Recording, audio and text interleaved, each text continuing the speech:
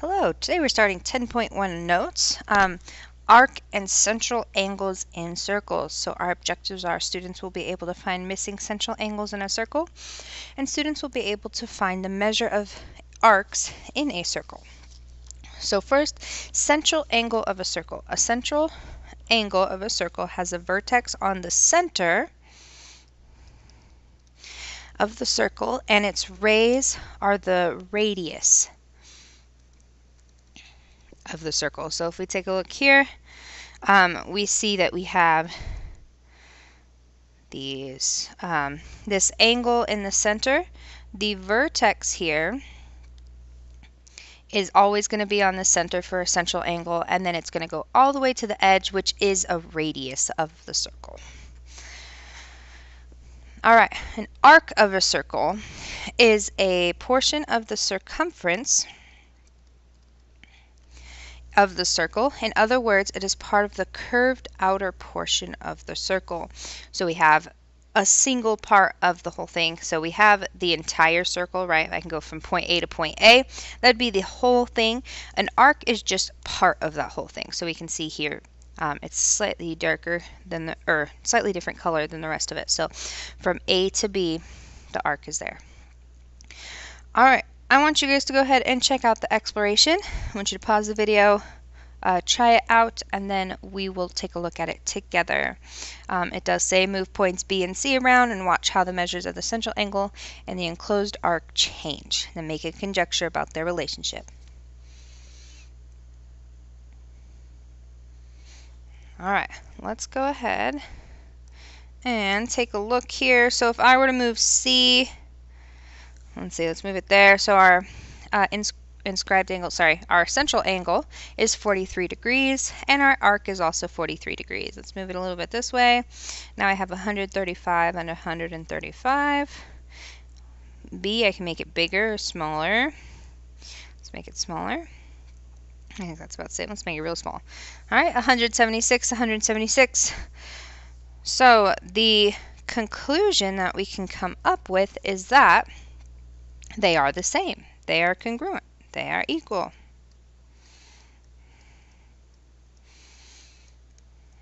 Alright, so they are congruent to each other. So let's go ahead and fill out their definition. So measure of an arc is congruent to the measure of the central angle. So they are going to be the same length from the inside to the outside. Measure of a semicircle. A semicircle is an arc formed by the diameter,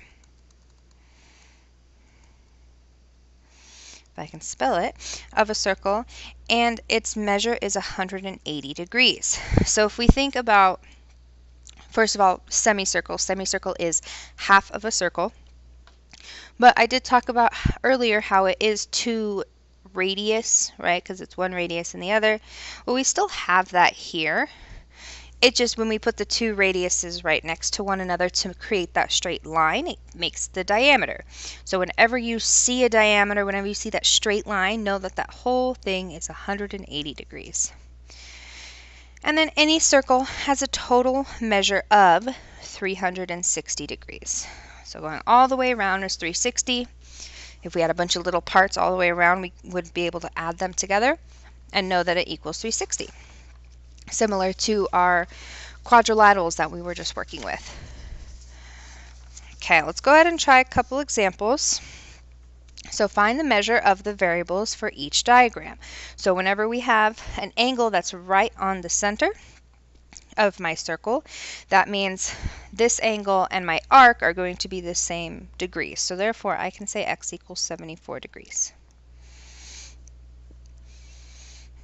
All right, let's take a look at number 2. We have a few variables here. Let's go ahead and start with 36, since that's the number we see.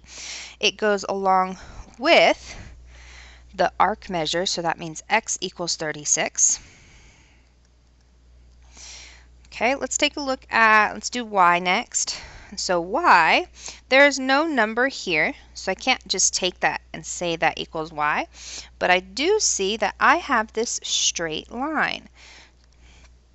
So therefore, this whole half, right, the semicircle, is 180 degrees. And that's the whole thing. That's not just the large portion there, but the whole thing is 180 degrees. So if I'm trying to get rid of this little piece, then I can say 180 minus 36 will give me that larger portion there. So let's go ahead and do that. 180 minus 36 will give me 144. So that is going to be y. All right, so this portion here is 144 degrees.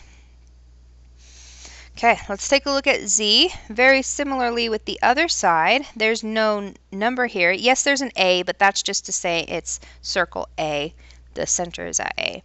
But this whole thing right here is 180 degrees. And it's not being chopped up by anything, so that just means z also equals 180 degrees. All right, so there's a couple things we're looking for. We're looking for what is the measure in the center that goes out to the arc. And then if we have any straight lines, how can we use that to decide, okay, I'm going to use this 180 to either do subtraction or to say that it's the whole measure like we did with z. All right, I want you guys to try 3 and 4. Go ahead and pause the video, and then when you unpause it, the answers should pop up here shortly.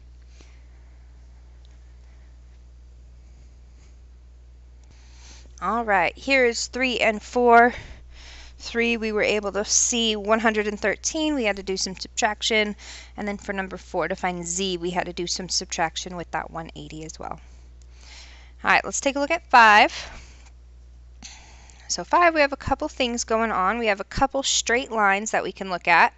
So it is important to be able to see where those straight lines are, because wherever those straight lines are, we have 180 degrees. And so since we have 2 straight lines, I can label 1, 2, 3, 4 different 180 degrees. I'm not going to write them all down right now, but as we need them, we will do so. All right, so the first thing I notice is 41 degrees. We have A right there, so A equals 41 degrees. Next, I also see I have this box. Remember, that equals 90 degrees. So therefore, take that out for B. B equals 90 degrees. Okay, now to find some other variables, let's go ahead and take a look at F. So the yellow line, I have a straight line, so that means that whole thing is 180 degrees. To find that small part, I'm going to take 180 and subtract 41. When I do that, I'm going to get 139 degrees. So therefore, F equals 139 degrees. Okay. All right, let's take a look at C and D next, right? And so we know that they're going to be equal. We just have to figure out what one of the values are to find the other.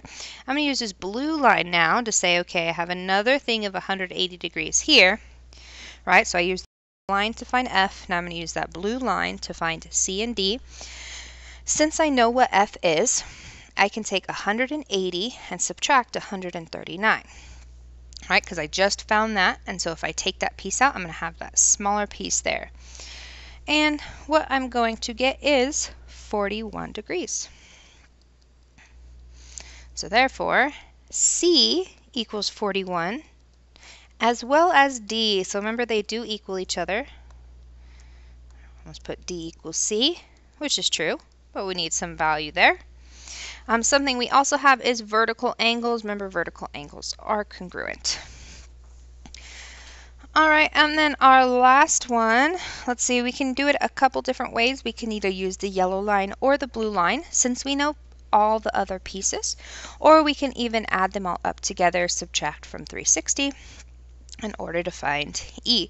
But I'm going to go ahead and use the 180. Let's go ahead and use the yellow line again. So I'm using this yellow line to decide. And I know, so we're subtracting from 180. We have a 90 degrees. We have C, which is 41 degrees. And then that leaves us with E for what we're trying to find. All right, so when I subtract all of those together, I'm going to end up with 49 degrees. So therefore, that means E degrees equals 49. Voila, there's the whole problem. So we just have to really pay attention to those straight lines. And as you can see, there's a lot of different lines that I drew. So sometimes when you're going through it, you want to make sure you draw those nice arcs so you can see them, but also draw them lightly. So if you need to erase or if you accidentally messed up, you don't have a whole bunch of erase marks on your paper. All right, I want you guys to go ahead and try number 6. It's another one with a bunch of different pieces that we have to find and figure out. All right, and here's 6 number finished up. We have all the different parts. I have the subtraction. A lot of my subtraction is coming from 180 degrees because I'm taking those straight lines and using that to help me out. All right, let's go ahead and take a look at the next page. So the arc addition postulate states that arcs that are adjacent can be added to find the measure of the larger arc. So if we have 2 arcs that are right next to one another, I can add them together and it will give me the whole thing. So we can see here PQ is here, and then QR is here, and then I add all of that together to get the entire thing. All right, we have worked with the addition postulate before. We've worked with it with line segments, and we've also worked with angles. So it's just the same concept where we add them together and it will give me the whole thing. Or vice versa, if we are given the whole thing and part, so maybe we're given PQR and PQ, I would be able to subtract those to get QR. Very similarly like we do with the 180 degrees, except for they'll be a little bit more precise. All right, number 7, note, if an arc named with 3 letters, it is called a major arc, and the measure is calculated the long way around the circle. Follow the order of the letters. Find the measure of each arc angle. Assume that Kn is the diameter. So we have Kn is the diameter here. All right, let's go ahead and take a look at a couple of these. So let's start with A. So Qn. We have this here, and as we go along, since we are trying to find all these pieces, we're going to label everything as we go. So Qn, that's with the 44 degrees, so I can say, all right, that is 44 degrees. Next, I have B, which is SQ. SQ is right here, right? So therefore, I know that this part is 86, so I can take 180 minus 86 and minus 44, right? Because this whole thing is 180, and so I have to subtract out the other 2 to get the middle. So when I subtract all those together, I'm going to end up with 50 degrees. So I can say here that this is 50 degrees. All right, let's go ahead and take a look at measure of angle SRN. So let's go ahead and see. So S to R to N. So this is where our angle addition postulate comes in. SRN has 50 and 44 inside. So therefore I need to add those together to get the whole thing, which is 94 degrees. Okay, let's take a look at measure D. So Q and K, there we go. So Q and K, I'm just going to go and follow letters Q and K. Wonderful. So we're going to have to add together all of these pieces that are pink. So I have the ability to highlight it all, so I'm going to go ahead and do so. This whole part in here is all what we're trying to find. Alright, so normally I would say just take all the pieces, add them together, but as you can see we don't know these 2 bottom pieces yet. But I do know that this whole part is 180 degrees. So I might not know them individually, but I do know that whole thing is 180 degrees. So I can take that 180 and add it together with the 44.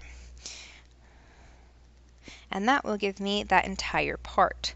So once again, using those straight lines, they are very, very helpful in seeing these circles. When you see that diameter, just think 180 degrees. And it'll make some of your problems just a little bit easier. So when I add those together, I'm going to get 224 degrees. All right, E, we want TRN. I'm going to go ahead and erase this real quick just to give us a little bit of space. So TRN, we have T to R to N. So we have that angle there. All right, here I noticed a couple things. One, we do have another straight line here. So therefore we have another diameter shown. And then also I see vertical angles. Oops. Come back. All right, so I see vertical angles right here and here, and those two are congruent to one another. But let's go ahead and use the 180 because that is a for sure way every time. So 180 minus 44, that's going to give me 136 degrees.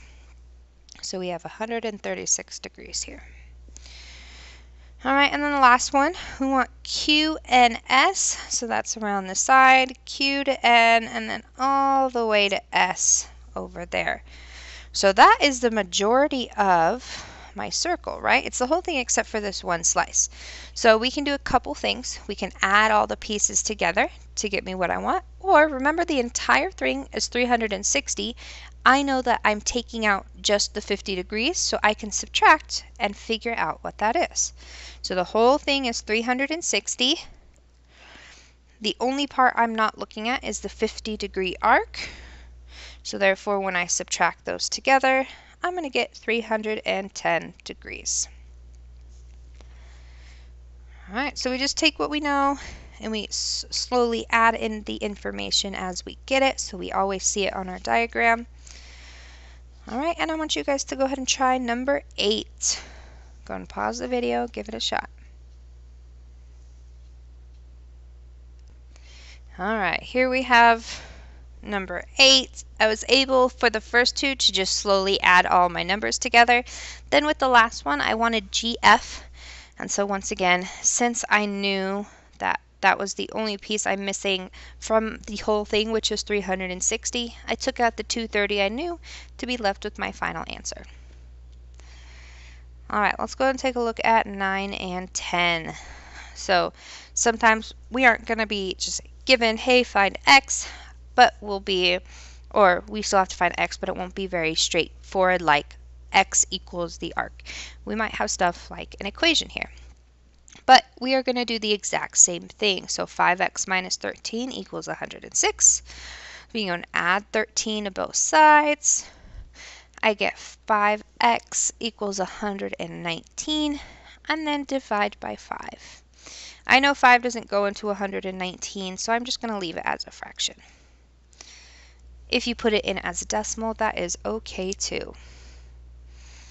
All right, then with number 10 here, we have this straight line, so we have 180 degrees there. So we'll do the same thing where we take these two and add them together to get 180. So we know that if they add them together, they'll equal 180 degrees. So that gives me 5x plus 80 equals 180. When I subtract 80 from both sides, I get 5x equals 100. Then when I divide by 5, x equals 20. All right, and that is the end of 2.1. Please be sure if you have any further questions, ask your teacher, rewatch the video as needed, and I hope you have a wonderful day.